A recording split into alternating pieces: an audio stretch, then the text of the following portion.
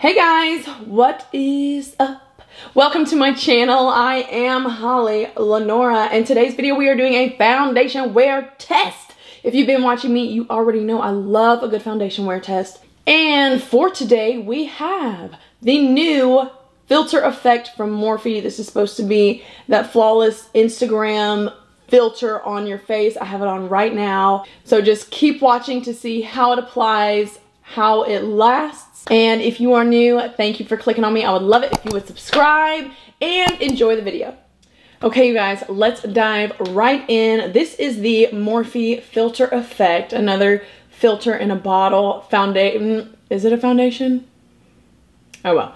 Filter in a bottle. This is in the shade Light 8. And this foundation is infused with hyaluronic acid, vitamin E, and glycerin. This is long-wearing, oil-free, natural finish, hydrates the skin, blurs imperfection, and gives the ultimate soft focus look. It is medium to full coverage. And before we get into the actual foundation, just like any other foundation that I would wear, I am going to prime my face as well as color correct just to give it a fair shot.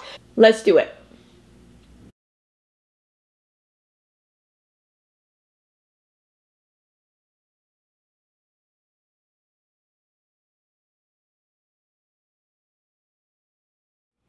Okay, now we are ready. Now that I look crazier than I did before, we are ready to dive into this foundation. This is what the packaging looks like. It is a frosted bottle. It's very pretty, very sleek looking. Glass packaging. On this side of my face, I will use a beauty blender, and then on this side, I will use a makeup brush. The pump is really cool looking. Got a perfect little spot for your finger. Cool. Gonna start with just the one pump.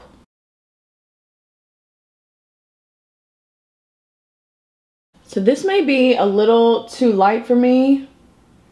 Well, maybe not. So it blends very nicely. Now this is just with the one pump, but it has settled into my skin very well. It doesn't look, it's not sitting on top of my skin. It definitely has become one with my skin. Now that's just with one pump, but let's go ahead and throw on another one.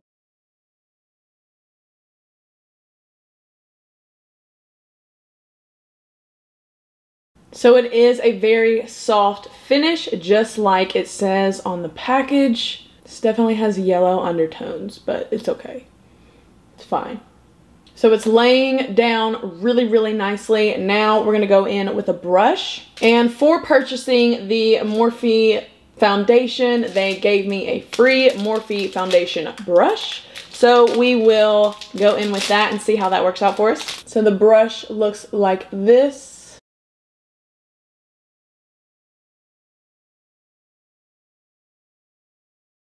Okay, so I definitely prefer the beauty blender as opposed to this brush. You can totally make it work with the brush. It's just gonna take longer stippling things in and pushing things into your skin as opposed to just taking your beauty blender and bouncing it. Okay, so after working with the brush, I did get it pretty much how I like it. If you purchase the foundation and you don't get the brush for free, don't worry about it. I would not go and buy it. It's a cool little gift, but I would just stick with my beauty blender, especially when doing anything medium to full coverage. Just go ahead and use your beauty blender. This is the foundation with no concealer, no nothing, just the foundation and what we have put underneath on the base of our skin. I'm going to finish my face and I will be right back. Okay, you guys, so the foundation is on. I have put on a full face, kind of glam, not so glam, kind of a soft glam, just kind of got ready for the day. I have noticed something, and I actually just noticed it. I hope you guys can see it. It has settled into my fine lines on my forehead. Not okay. Not okay. We can definitely fix that, but it's just something that I've noticed, and I'm gonna fix that right now. Okay, that's better. That was a little unexpected, but we roll with it. We're going to roll with the punches and we're going to continue to wear this. I am doing, I say 8 hours, but it's give or take. Right now we are at 1:12 in the afternoon. Sorry, I was listening to music as I was getting ready. I will do a check-in. We will see how this lasts, how it works. I'm not going to touch it up, block my face. I don't do anything. I just let the foundation be. And that starts right now. So I will see you back here in a little bit. Time for a check-in. Here we are. It is 4:32 in the evening. Haven't done much today. Well, that's not true. I edited. Went to Ulta. Checked on those guys. You know. Anyways, foundation. So I've established some thoughts on it, but I will wait until the end to share those with you. It does look like I'm looking right now, and it does look very airbrushed. I think it looks very soft. I haven't touched it up. I can see just a touch of shininess, but nothing to worry about. Like, I think after that one miss, I can still see my fine lines. I feel like maybe it's emphasizing them. I don't know exactly. And that may have been how I applied it, or maybe it didn't play well with something that I applied it with or put on top of the concealer. Who knows? But I'm not going to just quickly place blame on the foundation itself. But so far it is holding up pretty well. Let me know what you guys think. I will be back in about 5 hours for the final check-in. So stay tuned for that. I am going to go eat a snack. Okay, you guys, final check-in. So first thing I want to say, first thing that I noticed right off the bat is it does look really, really good, really flawless in pictures. I will post a couple right here so you can see what I'm talking about, how airbrushed and flawless my skin looks. It does look filtered. It looks very smooth. That's beautiful. Second thing I want to say is I like this lots better than the Charlotte Tilbury Flawless Filter.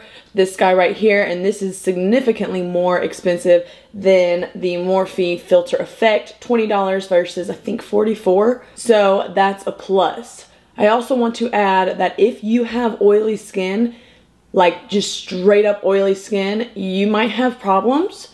Now, take into consideration, I did not blot, I didn't do touch-ups, I absolutely did nothing to this foundation, which normally, of course, I would touch it up and everything, but on wear test, I do like to just play it out and see how it does without any help from me. So I will come up closer so you can get a closer look. Ignore anything that's messed up. I did touch up my lips, but my eyes, I just look past it. So I don't know if you guys can see it, but I can certainly see that it is pretty texturized around here. I don't know if you can see that my pores are really showing through a lot more than they normally would with a foundation that I know and trust. This is a really pretty foundation. And like I said, if I'd have touched it up and stuff, it would have done just fine. Would I recommend this foundation? I will word it like this. If you have a foundation that you love, don't think you're gonna replace it with this one. If you're in the looks for a medium coverage, soft foundation, this would be a good buy for you. If you already have one that you just know and love, I wouldn't make a special trip for this. If you take a lot of photos, a lot of selfies, whatever it is that you do, yes, go get it. But once again, if you already have a foundation that you are just crazy about and it does everything you need it to do, just stick with that. All right, I'm just being honest with you, sister. Okay, it is so past time for me to take this off, get in some sweats, and get ready for bed.